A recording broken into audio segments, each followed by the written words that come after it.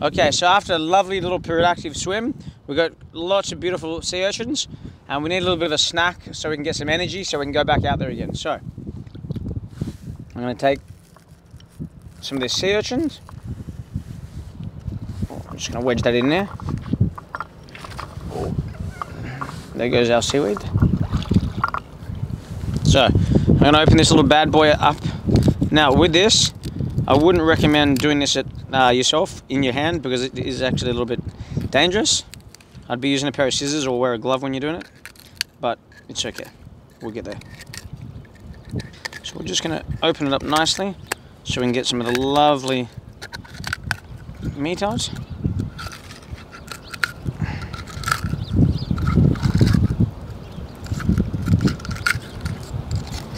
Okay. Now if we do this really nice and carefully, I should be able to fling out almost all the guts and everything in one go, and then leave a really beautiful, clean, lovely sea urchin just waiting to be eaten inside. Okay, here we go. So, and look at that. So if you're really careful, while it's still got all the liquid inside, you can fling it out and get it really lovely and beautiful. We're going to give it a little bit of a wash in the salt water there. Pull out a little bit more of the bits and bobs that we don't want.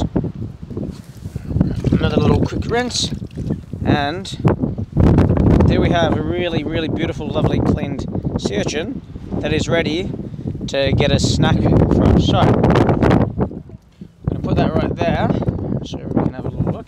We've got some lovely sushi rice here that we've cooked, and then we've got over here we get a little bit of some roasted nori sheets. So we're going to double them up because it's nice to get them a little bit thicker. So we're going to grab a little bit of rice. We're going to load it up in here.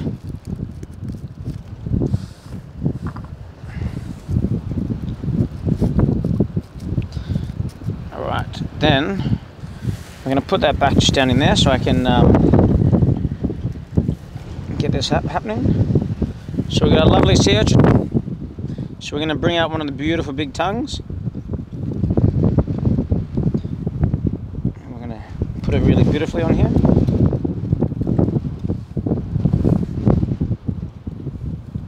Now we're going to be nice and greedy here because we've got lots of it. Look at that. We're going to load this bad boy up. Okay.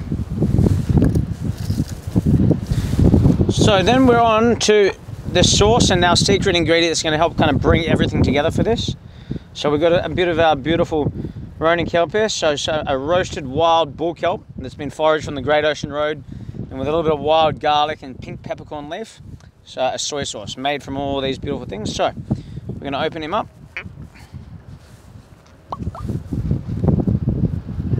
Just going to put that there for a second. We're going to grab our little package of nori and our sea urchins and our rice, and then we're going to give this a really beautiful, healthy drink.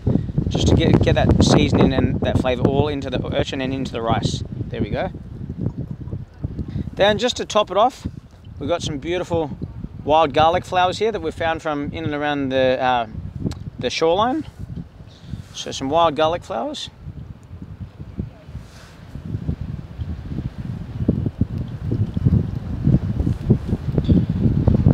So they're going to give it a lovely little beautiful kind of allium and kind of garlic aroma, but with a little bit more floral notes. We've got some lovely little sorrel flowers. So they're super lemony, super sour. And then there we have it, a beautiful little snack.